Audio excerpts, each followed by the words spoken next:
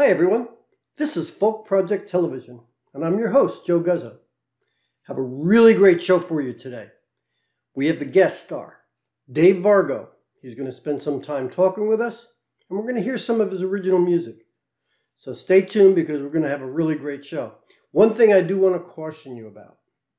We had a little problem with the sound quality, so you might hear some background noises or echoes. Couldn't get rid of it, so we're just going to try to make do with as best we can. So, here we go. We're going to start the show.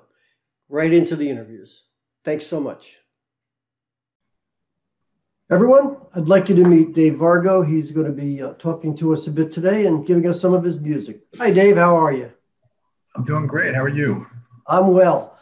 I understand that now that the voting is all done, thank God for that, we can get back to some semblance of normal and stop seeing all these ads on TV. Yeah. Let's hope. Yeah, right. So we'll see how long it actually takes to count everything. Yeah, I know, right? I know that there, even though the election is behind us, the pandemic isn't, and I know that it's hit everyone in different ways. How are you and your family doing? Yeah, we're doing fine. I think like everybody else, there's adjustments to the new norm, the new paradigm, and but we're healthy. I mean, which is the main thing, and we're working. So we didn't have to worry about losing jobs or unemployment or things like that, and so overall, pretty good. Musically, things aren't as robust as they used to be, but. The at your home, it's you and your wife, and you said you my have wife and I and an almost 14-year-old corgi. She'll be 14 on Saturday. The children in the family, yes. No, just us three. Yeah. How are you guys doing with all this? We're hanging in there. My wife and I are, it's just the two of us. We're, I have a daughter and grandkids, but they're out on their own and a little over an hour's drive from me. And of course, we haven't seen them since, I guess around the holidays, Christmas or New Year, somewhere around there. So, wow. we miss them terribly, but we're doing what's right for both them and us. And good. Better be safe. Yeah. And I understand that you do have a day job. Can you tell us about it? Sure. I'm a certified financial planner. I own my own business, and it's kind of a boutique business. We deal with a limited number of clients, but in these interesting times with the gyrations of the investment markets, we've been very, very busy trying to manage our clients' expectations and their wealth. So. How about staying safe? Have you had any challenges being safe? No, knock on wood. It's been good. I go to work every day, but there's just a limited staff, and everybody adheres to proper safety etiquette. And I guess having done some live shows this month, you notice some things that worry you a little bit here and there. People still have that inclination to come up and want to shake your hand after your set and pat you on the back. No scary calls yet. Oh, that's good. That's good. I know I have a few pet peeves, and luckily I don't go out often enough to really be affected by it. I go pick up my groceries. That's about it. And that's one of those, I order stuff online and just go to the store and they put it in my trunk. So I really don't have any contact with anybody at this point. Right. So how would you like to give us a song? Sure. All right. I believe the first up was going to be a song Without a Fight. Without a Fight, yes. It's the it's a track off my most recent record, which is not that recent anymore. All right. Well, I'll tell you what. I know that you probably talked about it as part of the intro to the song, so why don't we just get right to it? Okay, great. So this is Without a Fight. This was the song that was the last one that I wrote for my most recent record, which is not that recent anymore. It's been out for over a year. My wife and I had gotten away for a long weekend up in Lenox, Massachusetts, and it's this time of year, so the World Series was on TV every night, and it was the year that the Red Sox won, so being up in Massachusetts was somewhat appropriate.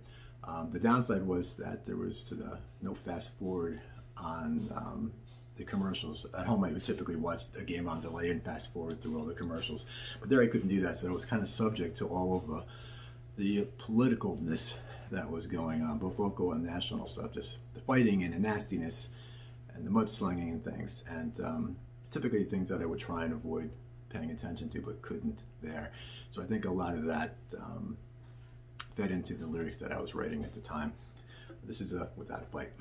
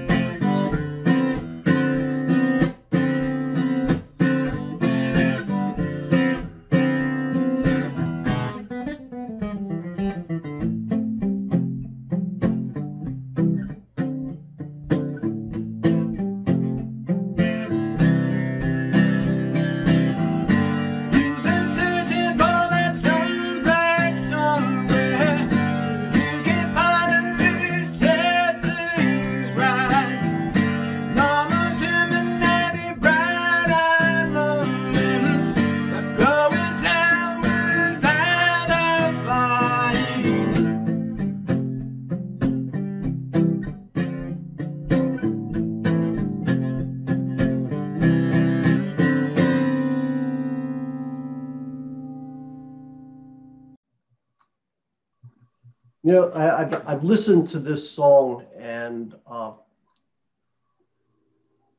as with all your music, I found it very interesting. You know, the way you get inspiration for everything has been of interest to me. And, you know, I guess we'll talk about it a little bit later on. But right now, I would like to talk to you about some of the big name acts with whom you've worked. Could you share us some tidbits about some of those and how they happened? Sure. Yeah, I mean, I was lucky enough, often enough, to be in the right place to work with some very talented people. Bonnet Shepherd being probably the first known name that I did some work with. person that I spent the most time with was Whitney Houston. That was a longer period of time. And kind of interspersed with there, between the acts, I did work with a number of people, Phoebe Snow being one of them, another prominent name. So I've been very lucky to work with some very talented ladies. And so, it all started with Vonda. It was just, she was from California, she was out there, she was unknown pretty much at the time, except for local. And then she had a steady show, I forget the name of the bar. And I went to the bar just not to see her, but to see her drummer, who I knew from college. And I struck up conversations, and I said, I'm in California, I can stay here if I get work. And it just so happened she was a guitar player, and it kind of worked out. And I really liked her style, what she was doing, and kind of went from there. And for the most of the time I was playing with her, she was still just a struggling singer. She wrote songs, but mostly she did cover, R&B covers, her own version of those songs. But so, the shows that we did and the minimal touring that we did was very, low key. But that directly led to getting to work with Whitney Houston, which was now on about a highest scale as you could get. I think the first live show I did with Whitney was at Madison Square Garden. So we went, from playing, if we were lucky, to 100 people or 200 people with Vonda, to playing to, whatever Madison Square Garden holds, 10,000 people. The big step up in room size. I guess so. And pace and pay. But it was fun. I mean, it was, definitely more fun working with Vonda and Phoebe than working with Whitney, just from a musician standpoint. Right. Whitney's people were very demanding on keeping everything like the records. They're pretty much, when you did a show with her, it was very predictable. It was the same songs every night, the same order every night, the same way every night. And if you added any accent of your own, you got notes from the musical director saying, please don't do that. So after, a couple of weeks of that on a tour, it gets it's a little boring. It's almost like any other job, except you're in a different room, albeit a big room, on a nightly basis. But musically, it was. Well, we all got into music for different reasons. I'm curious, what was it that got you involved, and how old were you when you started? I started officially playing guitar when I was 8. My mother tells me I started begging for lessons at around age 5 or so, and nobody would take somebody that young at the time. And I don't know what started. I mean, my mother always had music playing in the house, and most of the TV shows that we watched at that time were musical variety kind of shows. Just seeing that, and I was always attracted to the guitar and also drums. I mean, I was always banging on things as a kid, and I think my parents saw the guitar as a lesser evil than being a drummer. So we kind of pursued that, and it's been in my life almost ever since. I've taken a couple breaks from it, but for the most part, that's been attached to me on a daily basis for a long time. Now, I know you do a large number of songs. What's your favorite one to perform? I think it really depends on the night and the audience. I think, recently I've enjoyed probably performing the new ones more just because they're new and you haven't played them that frequently. But I do this virtual show on Tuesday nights. That's a live broadcast on Facebook. And we're now on 30, we just had our 32nd episode. So we're doing it for 32 weeks in a row. So not quite since the beginning of the pandemic, but pretty close. And I started off by saying I'm going to do 2 original songs every week, and I quickly ran out of songs because with only 2 albums of material, it didn't last very long. So I started throwing covers in there. But it brought me back to also playing some of the songs off the first record, which I haven't touched in, probably years. So I think sometimes even the old songs, just to go back to anew, kind of brings them up in your list again as far as what you like to play. And you also end up playing them a little bit different, which is kind of nice. Now, I'm going to ask you for another song, and I believe you gave us a copy of Empty Space for your second. Yes, that's correct. Yeah. All right. So why don't we give it? I believe you gave an intro on that video as well. So why don't we let that go now? Right. Sounds good. Thanks. So I'm getting ready to go back into the studio to work on album number 3. So I've been writing some songs, and I got about half the record written at this point. We're going to start recording in a couple weeks. This next song I'm going to do is one of the newer ones. It's called Empty Space. And I guess, you know, I started writing this song from trying to deal with grief and grief that I've seen other people experience. I don't want to say much more than that, probably. But hopefully the song speaks for itself.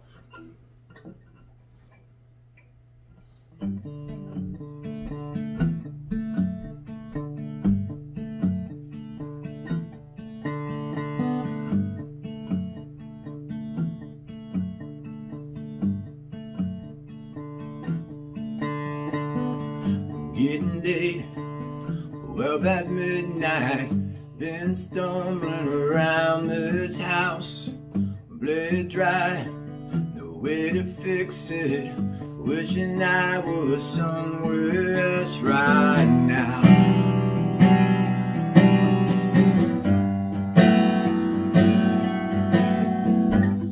Too much, it all is different, working hard to forget my name. Last call, nowhere to hide, staying here can only fan those flames. I know I'll be the same. Yes, I know it'll be the same. So much harder to pass today and fill the empty space. Still haunts every place. I see your face.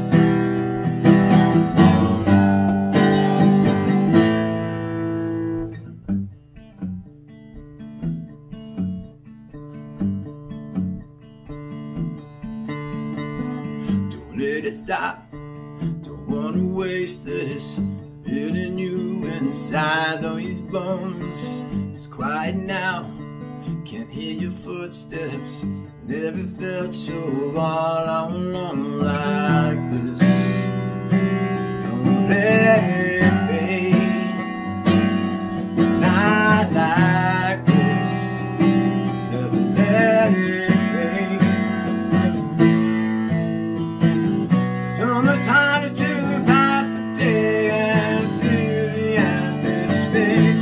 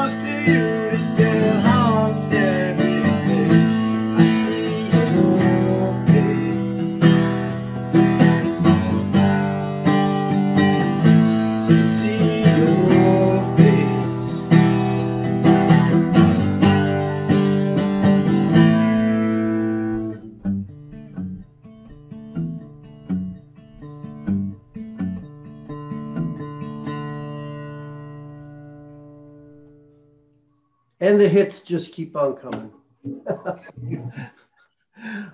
Here's a bit of fantasy for you. If you had an opportunity to work with anyone, any musician at all, living or dead, anywhere in time, from way back when to Aristotle's flute player, right through to anybody that's out there today, who would you like to have alongside you and play with? I mean, there's a number of people on that list. I think at the top of the list would probably have to be Paul McCartney. It's just obviously iconic songwriter. Been doing it well for so long. And it's, can you go through a day and not hear a Beatles song someplace or a Paul McCartney song someplace? So yeah, I've heard such great things about him from people that I know that have met him. Mm-hmm. Unlike a lot of other people that might be on my list. So I think it would be great just to sit down and shoot the shit with them and then, make some music. I think that would be excellent also. I know he'd be at least at number 1 or 2 on my list as well. I might push Paul Simon to number 1, but he would definitely, Paul McCartney would definitely be not. What did I? I'm in love with Paul's. That's what it is. Are you a fan of TV? Do you have any special shows that you really love to watch, or are you kind of that the boob tube is just not of interest? I am a big TV person. Not a number of hours, but it's something that I almost have to do nightly just to kind of get my mind to decompress and get it out of where it is so that I can go to sleep. I watch mostly. Can't remember the last time I've watched a show on just regular TV. Just mostly cable shows, HBO, Showtime kind of things. I'm a big fan of Shameless, which now is no longer. I was just thinking that most of the shows that I like the best are going off or are now off the air. So I have to find a new list of shows. But yeah, I was a big fan of Game of Thrones and all those big HBO productions and stuff like that. Right. How about yourself? My wife and I have gone to the dark side. We're watching a lot of stuff from other parts of the world. We're watching television that comes to us from Great Britain, Canada, Australia, New Zealand. We're watching a lot of Acorn TV and BritBox. So okay. We like a lot of that. And of course, we have favorite shows that are made right here and homegrown. But more often than not, we'll tend to watch shows we've never seen before. And with all the stuff that's out there right now and the limitations that currently exist in getting new shows out, I figured the old shows that come from other countries are, they're fresh and new for us. So it makes a lot of fun. Nice. I have not checked those out yet. But I'm starting to run low, as you said, without new shows coming out. Exactly. Looking for other avenues to pursue. So. And I know that people love to give advice. It seems like you can't avoid it. People just have to tell you what they think. And I know not all advice is good, but what do you think the best advice you've ever gotten might be? It's an easy answer, and when you hear the answer, you're gonna be like, it's the most obvious answer in the world, probably. But I went to school for music, and one of my first professors, who had been a traveling road musician before he came in to teach, was, always be prepared and always be professional. He says that you can't wait until you get the gig to hone up on your skills. Your skills have to be honed up prior. Because if you're in the right place at the right time and you don't have your skill set, you're really not in the right place because you're not going to get the gig. And then once you get it, be easy to work with, be there early, stay late, and work hard. And it all sounds obvious, but I book a lot of shows locally, and I wish to say that everybody did that. So many times we have an 8 o'clock show and it's 5 of 8 and the talent's not there yet. There's been no sound check, and and I'm just like, this is not how you get ahead in this business. Definitely not a good thing, that's for sure. And I think that was partially secret to my success. I mean, I was willing to do those simple, seemed like obvious things that a lot of other people just didn't think about it. yeah, I think when I was in the business world, I worked for a number of large companies, and it would drive me crazy if someone would set up a meeting and then that person who set up the meeting would be late. It drove me nuts. It absolutely drove me nuts. And, you know, they were the star of the show in that case, and it basically falls into the same category as what you just said. So how'd you like to give us another song? Sure. If you're willing to listen, I'm willing to give it to you. And, well, I think we should have known by now, huh? Yes. We're going to listen to a song with that title, folks. Here we go. I'm going to do another new one. This will be also on the upcoming record once we get to it. It's called Should Have Known By Now. I don't have any good stories or any backline about this song. As always, the chords and the melody came first, the words came second, and there was no theme or anything I was trying to write about particularly. We just kind of came together over time, and which happens pretty frequently for me, and oftentimes I won't know what the song's about until much after the fact, and we're not far enough after the fact yet for me to truly know about this one. Maybe you guys can tell me.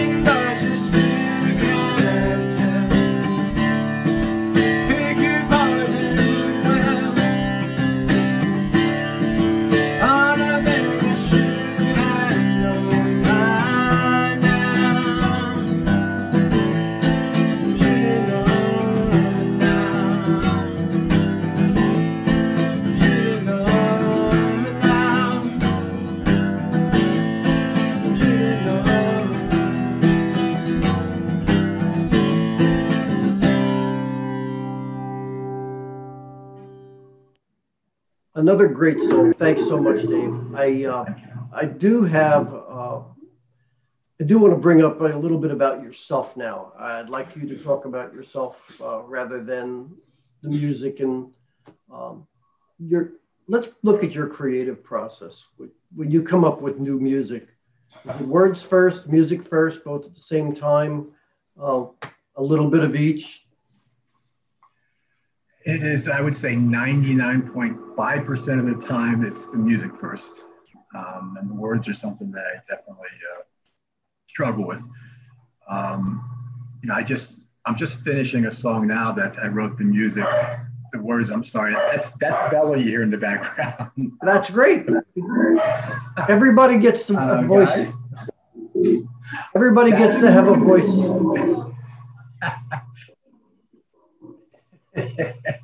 Daddy's working. I had the melody and the chords for over 2 months, and I'm just finishing up the lyrics as we speak. So that one took a long time. And sometimes it just takes a long time once you have that for me to pull the words out. I think I wrote one song with the lyrics first. Everything else has been music first. So much so that I during this pandemic and being not being able to do live shows, you find other avenues, or you try and find. And I was able to do music for a couple of commercials for people's websites and for ads and things. And it was just, essentially background music. And I watched their video. Mm-hmm. I had music written within 20 minutes. I sussed it out. The next day I recorded it, and the day after they had it. And without lyrics, I could be pumping songs out pretty quickly. The music comes pretty easily. Yeah, I'm pretty much the opposite. I do my lyrics first, and then I fight to find the tune that really brings it to life. Excuse me. So with everything that's happening, no, wait a minute. You know what? Are you working on anything new right at this moment? Yeah, I have. I just booked studio time, and it's going to start 2 weeks from tonight. Start working on the next record. So I have soon to be 7 songs that are written, and I'll write another 3 or 4. But I was hoping to get music out this year, which is not going to happen now. Mm-hmm. But hopefully have a single out the beginning of this year, and then sometime next year the rest of the record. Now, with everything that's going on out there right now in the country, the Black Lives Matter and all the racial unrest, and with the political situation as the craziness that we have, and the partisanship and all the other nutty things, the environment and global warming and things of that nature. Are you including any songs with that type of social commentary, or are you kind of staying away from that rather than burning that bridge before you? Yeah, you know what? I haven't purposely written anything, or I didn't go out and set out to do it, but I find that a couple of songs off the last record and a couple of songs from this record, it's creeping into the lyrics. More so the social unrest, political fighting kind of things, I think. Right. Dispersion between people, I think, is what I'm picking up on more so than anything. And once it's not on purpose, it's just kind of setting in. Mm-hmm. And here's a fun question. What's your most useless talent? Oh. Geez, the worst part is I knew you were going to ask me that question, and I still don't have an answer for it. Geez, I don't know. I wish I had a witty, great. Well, I'll make it easy on you. Instead of giving me an answer, why don't you give us one last song? That sounds like a deal. And I believe you have a song called Battle Burns. Yes. Yep. That's a song off the most recent record. All right. Well, let's listen to that, and we'll. I'm sure our listeners will be very, very pleased to get some more music in. So from our last song, I'm going to do one of the two singles that was released off my last record. It's called Battle Burns. Again, not a real good story behind this song. I had the term Battle Burns written down for a while, just was there kind of lingering about, and it found its way into this song. And it's turned into one of my more popular songs. The one good thing about Spotify is that it's real easy to see what songs people like more than others, because you have numbers as numerical measurement, and I think this is my third most popular downloaded or viewed or played song. It's on Battle Burns.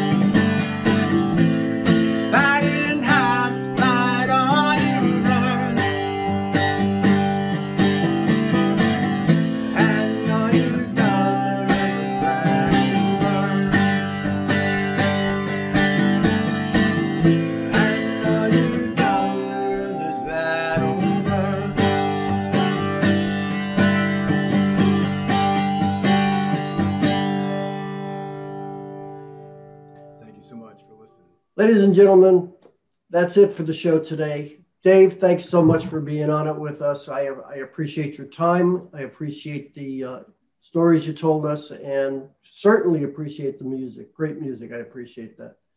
And hopefully we'll get to see you on the. Hopefully we get to see you on the road. I hope so. But this was great. This was so much fun. Thanks for having me. I really appreciate it. And I'm going to give your website information to our viewers so that they can find you online. And hopefully when we start getting schedules in, you get things posted there and people can follow you. Great. Fantastic. You have a wonderful day, and we'll talk again. Let's hope so. Hopefully in person next time. That would be nice. Thanks, Dave. So that's it for today's show. However, I hope you enjoyed everything you heard. I hope you enjoyed the music as well as the interview itself. Dave, thanks once again for being on the show. We really appreciate your time, and I certainly appreciate the music. And I look forward to seeing you out there in the real world at some point in the near future, hopefully. We'll keep our fingers crossed on that. And I'll be looking forward to hearing your new album as it comes out. Until then, however, everybody, not just Dave, stay safe. We still have a pandemic going on. Maintain social distancing. Wash your hands as often as possible. And wear a mask whenever you go outside. Everything will be all right. Take a deep breath and be calm. And we'll see you on the other side of this mess. Until then, just remember to listen to plenty of music. Enjoy yourself. And, as I always say, please keep peace in your heart. We'll talk to you next week. Thanks for watching. Bye.